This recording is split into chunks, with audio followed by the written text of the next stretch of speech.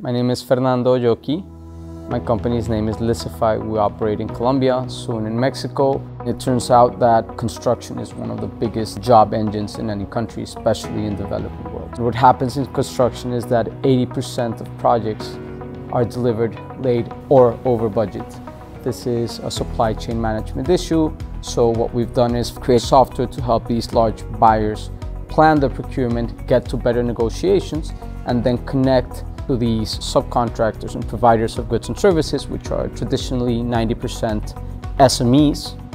Our fintech impact angle is to help these smaller companies grow as their buyers are growing. We help them get the business, we help them get the money faster, we provide capital, and if we improve the supply chain of construction, that's how we're gonna actually solve this problem.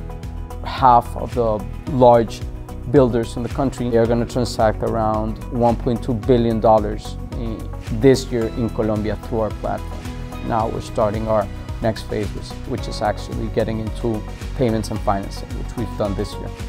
We do know that if we improve this supply chain management and SME development in construction, we're going to have a huge impact.